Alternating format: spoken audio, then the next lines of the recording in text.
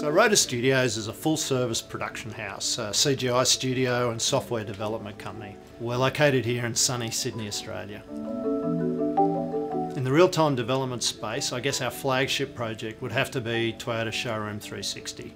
It's an advanced vehicle configurator. It's designed to enhance customer experience in Toyota dealerships across Australia. Midway through 2015, after more than 10 months of development, we decided to move the entire project onto the Unreal Engine 4.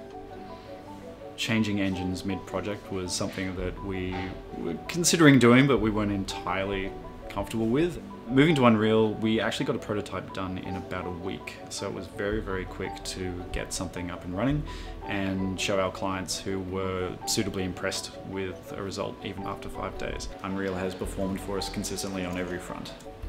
Our assets are around 15 million triangles for our biggest car, and our environment's using a lot of 8K textures, which we would expect to take a fairly long time to load. However, we're able to swap out an entire car in about 6 to 10 seconds, which is providing us really quick turnaround times.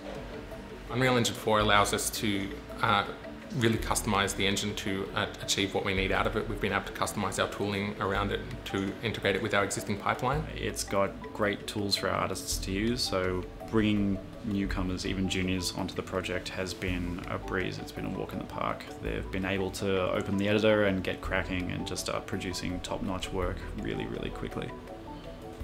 Bottom line for us is that even though transitioning engines when we did was risky, it paid off. We've got a configurator that's got a really polished look to it. It's out in dealers everywhere and the clients are just loving it. Showroom 360 is a totally new way for our guests to experience our vehicles, and it creates an emotional connection that previously was never available to us. The dealers are working with us to work out where this technology can go and where the smarts of it, where the engine that sits behind it can move into other platforms as well. The abilities are literally endless.